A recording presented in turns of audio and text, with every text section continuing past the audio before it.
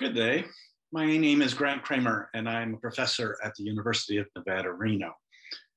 Today, I'm going to talk to you about some of the cold damages that we get in northern Nevada. Crown gall is caused by a bacterium in the soil, which is ubiquitously found inside the vines themselves.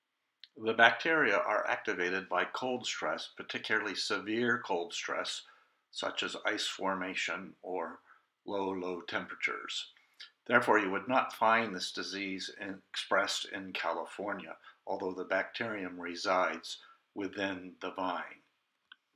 The bacteria grow in the vine, causing this crown gall, which is like a cancer. The disease starts off by forming a gall in the vine, which progresses over a period of about 2 years, resulting in the severe symptoms that you are seeing in these photos. This plugs the xylem vessels and the vine dies back, typically midway through the second season. Minor symptoms are a reduction in growth of the shoots on the cordon.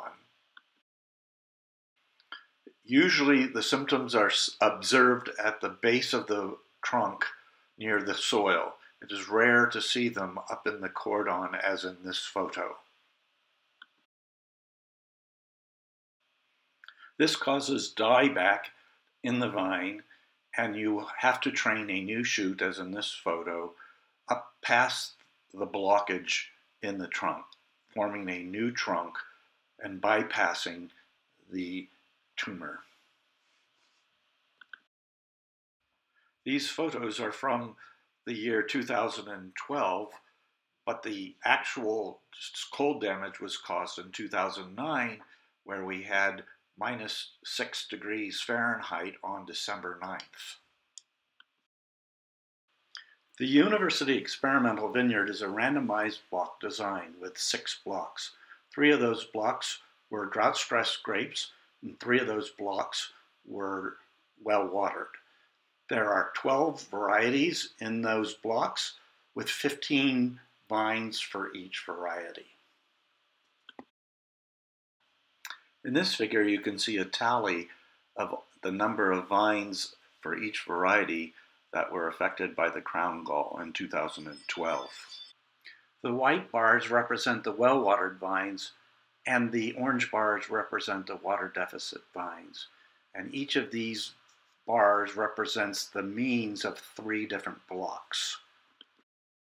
You can see that there are differences between varieties, but no essential differences between water deficit.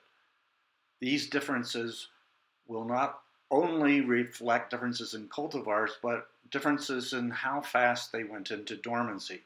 As this event occurred on December 9th, it was early in the winter, and the vines were not in full dormancy as they would be in the middle of January. So those varieties that went into dormancy more quickly were more likely to be tolerant to these cold temperatures. While this reflects the response in the fall, these results might be quite different in the middle of winter or in the spring. So with those caveats in mind, we can see here that Cabernet Franc and Merlot were much more susceptible and had more winter injury, whereas Lemberger and Riesling were much less. I would not put much stock in the Sauvignon Blanc and Tempranillo data, as they were newly planted vines, and so the data are somewhat suspect. Later on, Tempranillo proved to be a poor varietal for this area, as it did not do well in surviving winters. There was a total dieback of the vines that had to be replaced.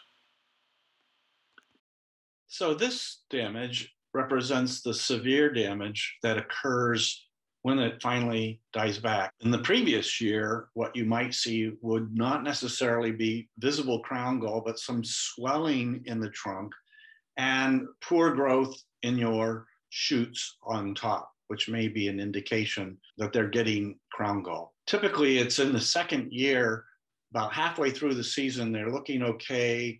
In the middle of the summer, they just suddenly die back. And there's nothing you can do about it except train up a new shoot from below. There'll be shoots that will come up the next year that will come out of the ground and train them back up to the wire. If you get them down low enough, you bypass this crown gall damage.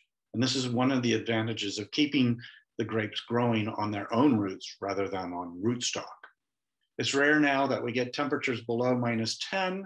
Therefore, most of the time the vines survive the cold spell, but they have injury to the vines and they'll require a couple of years recovery period to get back up and start producing fruit again. Other cold problems that we've had have been typically in the spring, and that is our most severe issue, which is frost damage during the spring after bud break. If the buds are still dormant or only swelling, they can withstand temperatures below 28 degrees Fahrenheit. But once that bud has broken and temperatures get down to about 28 degrees Fahrenheit, then you will see significant bud damage or even leaf damage if you've got fully developed leaves there. These photos represent frost damage to buds that had burst, and the ones that are green represent buds that had remained dormant due to delayed pruning. So you want to try to avoid frost by delayed pruning to keep your buds dormant as long as possible to get away from any risk of frost damage. Clearly, we have to worry about those false springs that come in February or March that will start to wake up the vines and get them excited about growing too early in the season, where subsequent cold spell will come in and damage them. I hope you enjoyed this video. Hope it was informative of what you may have, although with our global warming, this may become a much less problem in the future than we've had in the past. Bye.